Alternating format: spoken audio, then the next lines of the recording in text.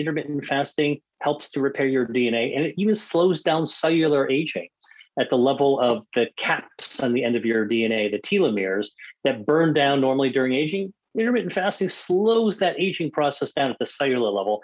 And inflammation, intermittent fasting, by the way, helps us develop a more fortified immune system, because part of the reboot at the stem cell level is to make new immune cells.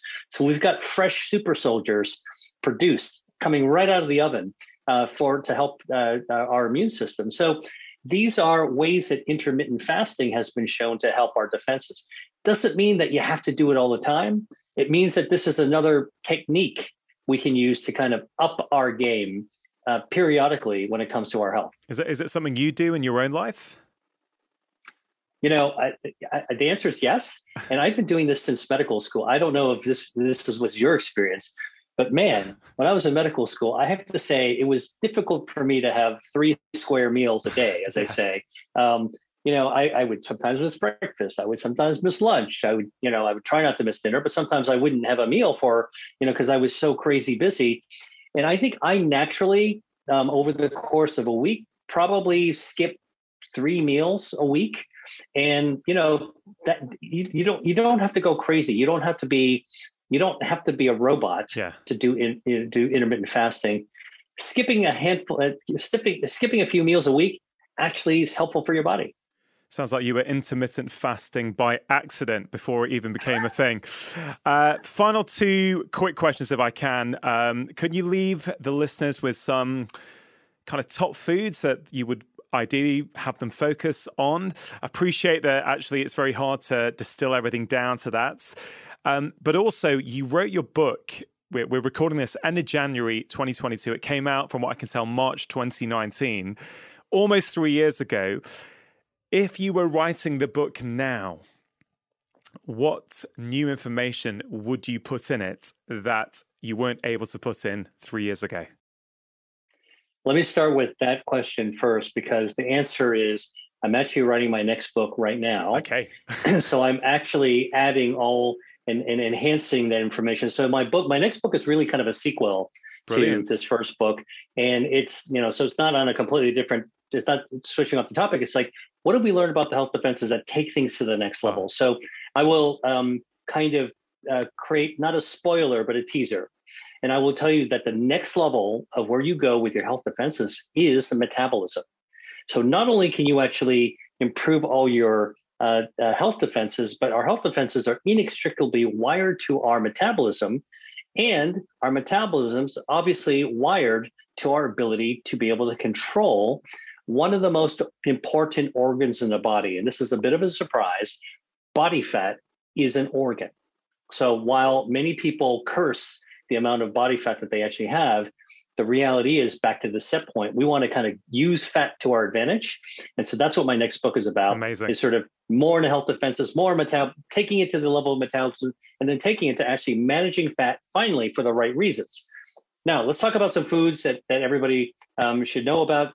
I'm going to purposefully tell it to people through my own lens, because I want to tell people the foods that I actually enjoy. So I enjoy green tea. Okay, here's my Earl Grey, but I have got lots of tins of green tea. I enjoy coffee. So think about it. I got tea on one end and coffee in the other. Coffee, by the way, contains chlorogenic acid. Chlorogenic acid is a natural kind of insecticide that the coffee plant makes. And so, by the way, something we didn't get a chance to talk about is what research is really revealing about how we grow our plants. Turns out that the nibbles that insects do on plants, on the leaves and stems, are perceived by the mother plant as a wound. So the response to wound healing with these little nibbles that insects make is that the plant pumps out more bioactives like chlorogenic acid. So the organic coffee bean actually has more chlorogenic acid than the conventionally grown one, because the one that's conventionally grown has all these pesticides. Now you don't have as many nibbles. And so it's not only that you have less of the pesticides, less chemicals, but you've got more of the good stuff, which is a good thing. So coffee, I love coffee. I love tea. I like, among leafy green vegetables, which we all know are good for us. I like Swiss chard. I like some forms of kale, dinosaur kale. I like to cook too. Yeah, dinosaur kale, most people don't realize that's kind of it's got this funny pattern that looks like dinosaur skin, which is why it's darker green. That's the kind of kale that is used to make minestrone soup. So you can actually cook with it, and you blend it into the background, and you get this wonderful dietary fiber in it. Mushrooms, I love mushrooms, all kinds of mushrooms. The lowly white button mushroom, packed with a soluble fiber called beta-D-glucan, which boosts your immunity, starves cancer. Most people who get button mushrooms eat the cap. The stem, actually, it's got twice as much of the good stuff, so don't throw the stems away. Save those stems, make it into a soup, cut it up into a salad, stir fry it. There's all kinds of ways you can actually use the whole plant. I like dried mushrooms as well, like porcini mushrooms, which you can buy in a specialty store or order it online. Amazing flavor for stew or for or risotto, anything else you want to make, or a pasta. I love mushrooms. Spices and herbs. I like all kinds of spices and herbs. Rosemary, basil, turmeric, cinnamon, all of those types of spices. I love the flavors. They make your food taste a lot better. Seafood. I do like salmon, but oddly, as I got into looking at food lower in a food chain that actually has great, healthy omega-3 fatty acids, polyunsaturated acids, I found that sardines are really delicious. These tinned sardines, and by the way, I started this in medical school, so I'm kind of giving you a confession. I didn't have time to cook a good meal. And so if I was late night and I wanted to whip up something, I'd boil some pasta, like usually some whole grain pasta, not very much. And I would sit around looking at some really good olive oil, some tinned sardines, and a squeeze of lemon. And I would literally boil the pasta, put it into a pan with a little olive oil. I'd open up a tin of sardines and just with a fork, cut it up, mix it up, put some fresh ground pepper, squeeze some lemon on it, and bam, had a Mediterranean meal. Yeah. So I actually do like seafood like that. A odd confession, I actually really love squid ink. So when you have squid ink pasta, or if you go to Spain or Italy, they have these squid ink actually cuts up the blood supply to cancer. It preserves your stem cells. So many different great ingredients. And I love a juicy pear, a peach in the summer. There's nothing much more that I love than a juicy peach. But those are just some of the foods that I love. Well, thanks for sharing that. And of course, in your book, you've detailed what the benefits of all these foods are, what they do for us, what they do for their various health defense systems. Are there a couple of kind of facts about some specific foods that you think would be surprising for people that a lot of people may not be aware of? Yeah, well, first of all, there's a lot of mythology about foods, and some of it's wrong. And when I say myth, I'm referring to urban legends. So as a bit of a teaser, most women have heard that soy should be avoided because it's dangerous. So eating soy can increase your risk for breast cancer.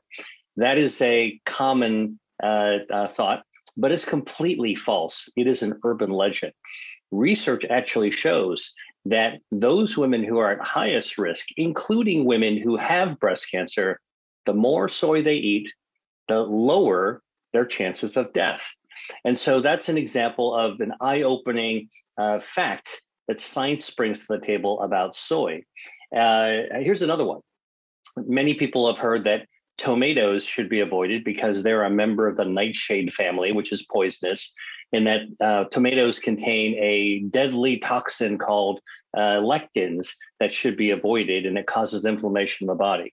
Well, that's also completely wrong. There are thousands of lectins out there. Tomatoes happen to have some of the non-toxic ones.